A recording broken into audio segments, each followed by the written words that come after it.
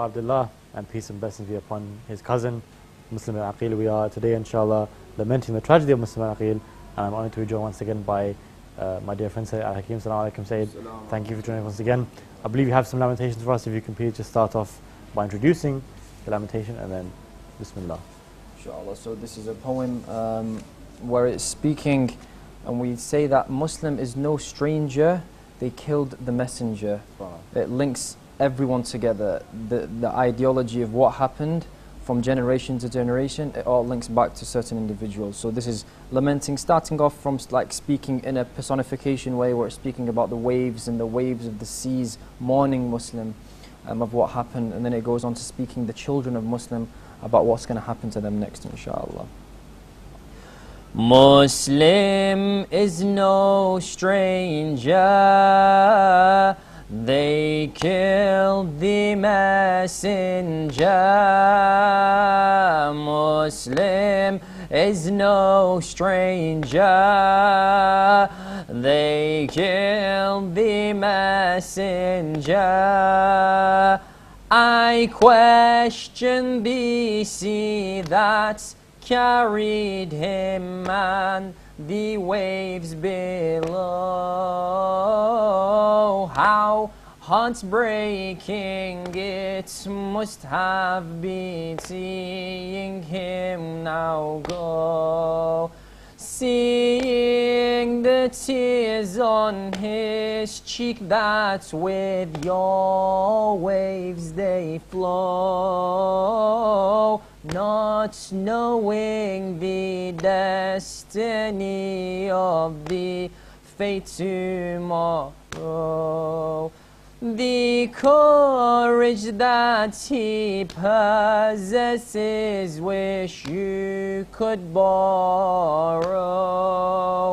Maybe that's where you could stop your waves, you would say no.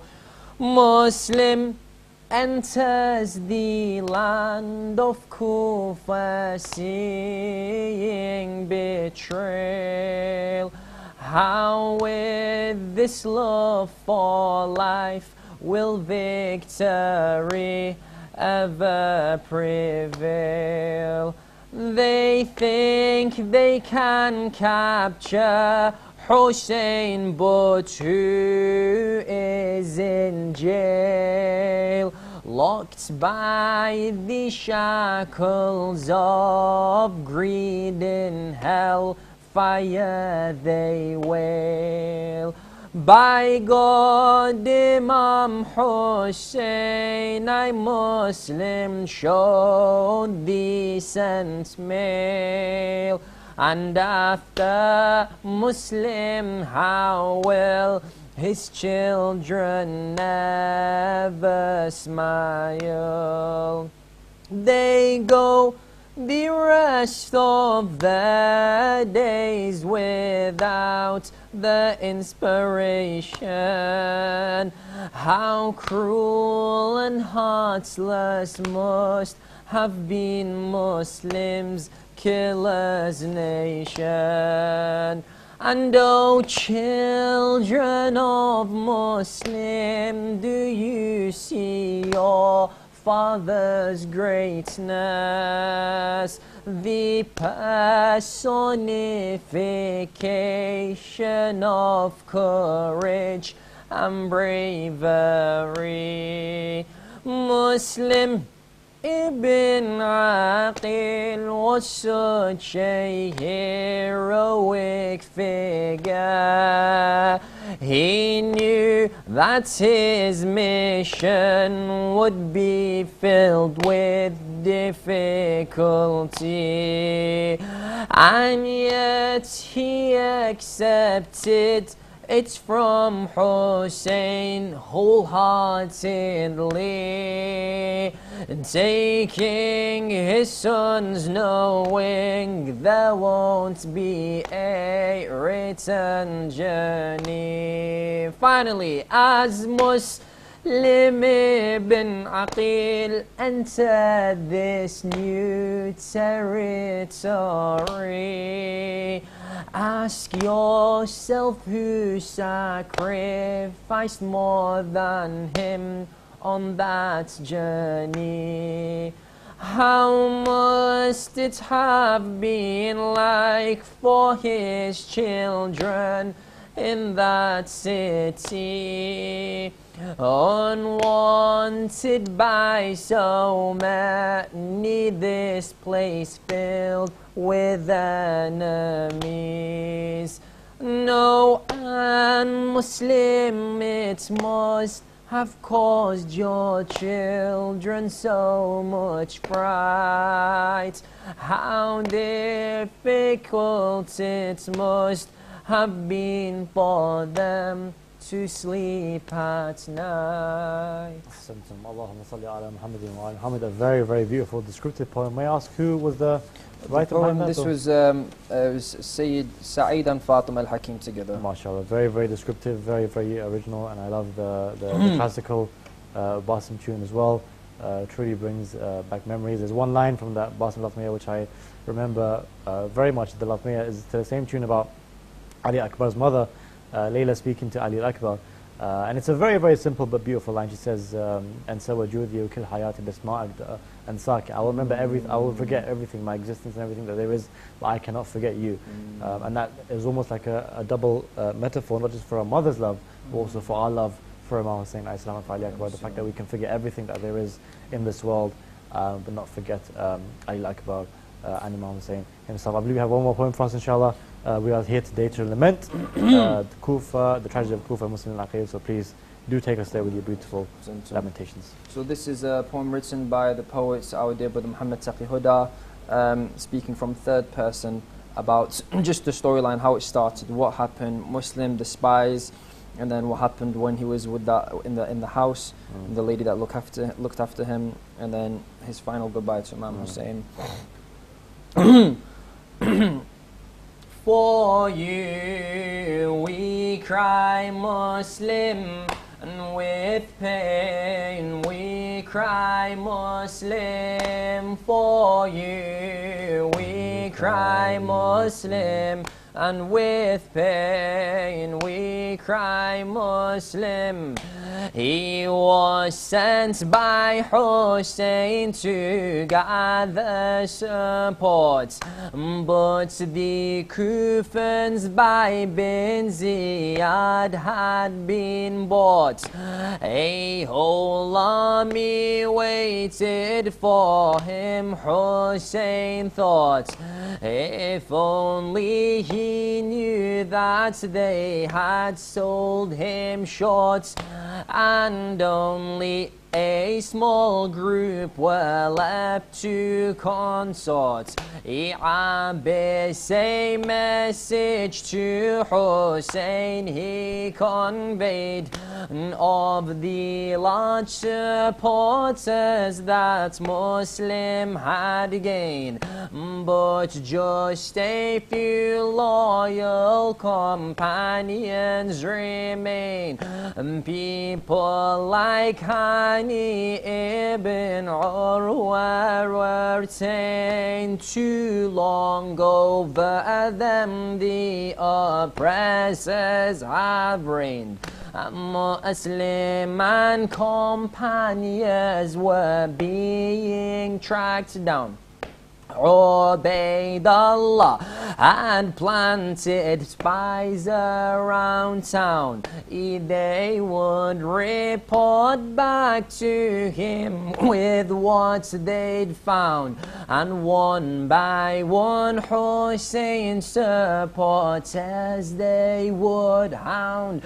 In prison with heavy torture they were drowned. His kids with a friend he kept and tried to leave, that letter to Hussein he tried to retrieve, and closed gates made this impossible to achieve. Tired and hungry, roaming the streets, he grieved for the situation he could not believe. And he knocked on a door, and for water he asked. Taw'a then questioned why his face he had masked. When he told her of his name, she welcomed him, and her son returned and learned who's sleeping therein. He told Ibn Ziyad and did a grave sin. And soldiers surrounded the house till next morning, and Muslim to surrender they began calling.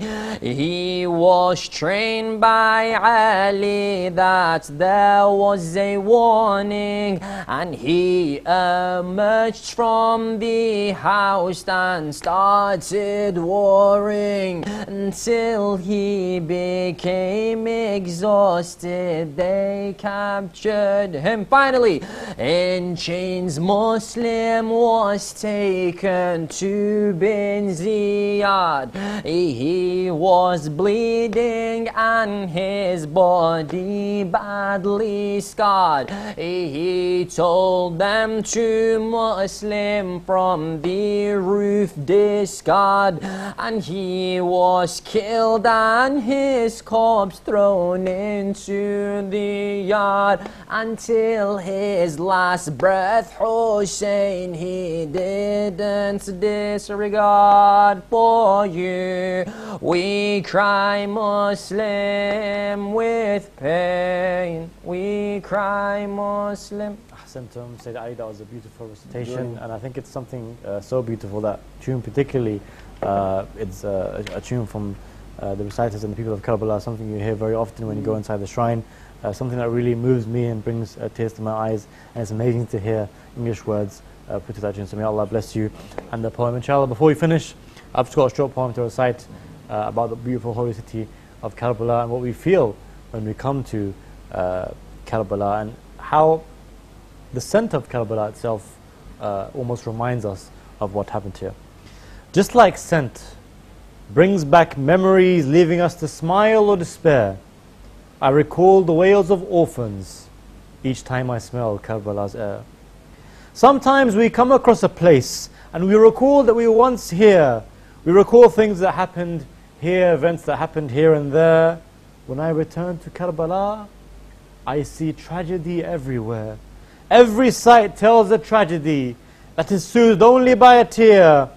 When my feet step upon that dust and the scent of the dust is rising, I recall 72 men who with their blood held an uprising. Every man left a house of orphans, and though they left children crying, if they were killed 1,000 times to return to fight, they'd all swear.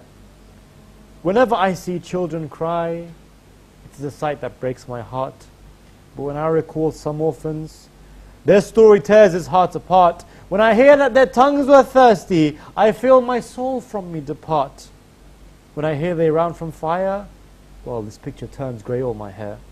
Whenever I see a mother with a spark of despair within them, complaining of their son's absence, wishing for but a sight of him, I see Ramla striking her head, crying out, "Where is my Qasim?" And I see Layla wailing in her tent, saying, "Come back, O my Ali al-Akbar."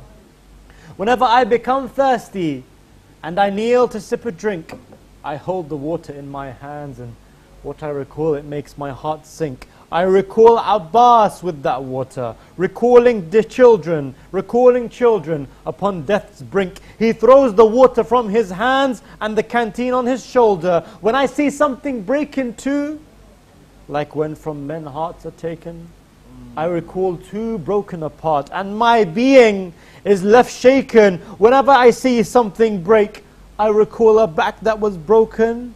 A brother fell for his brother, and of hands he had not a pair. Upon the earth's curve, the sun sets. As if the sun, the earth swallows. I ask, how can earth swallow suns if they are ridden with arrows? I ask, how can the earth swallow suns when they are ridden with arrows? How did the earth accept Hussein? In his absence, no river flows. If earth knew that he was within it, surely mountains from their places would tear. I ponder when I see his dome, upon all the supporting pillars. By how many is it held up? And then suddenly my heart withers. It only took one spear to hold Hussein's head. It only took one spear to hold Hussein's head. Upon its blade, his blood would gather, and now millions, they come and stand beside his dome. But once there was no one anywhere. But once there was no one anywhere. Allahumma salli ala Muhammadin wa ali Muhammad. Peace and blessings be upon Abu Abdullah Hussein. Islam is truly an amazing thought and a heartbreaking thought. I think that today, while there are millions and millions of people here at the shrine of Imam Hussein and in Karbala in general, there was a time where Imam Hussein stood here and called out, asking if there was anyone to help him, and nothing brought him back an answer except the wind. And we wish that time would be reversed, so we could all be here serving Imam Hussein and ready to die for him, for his message and for the sake of his cause, which was to revive the sunnah of his grandfather and to die as a free man. We are here every single night, inshallah, at 10 p.m. UK time, 12 a.m. Karbala time, where we will begin with a show called Welcome to Karbala, which is your opportunity to call in and do your ziyarat with the presenter, and inshallah we'll see you tomorrow. Wassalamu alaikum jami'an wa rahmatullahi wa barakatuh.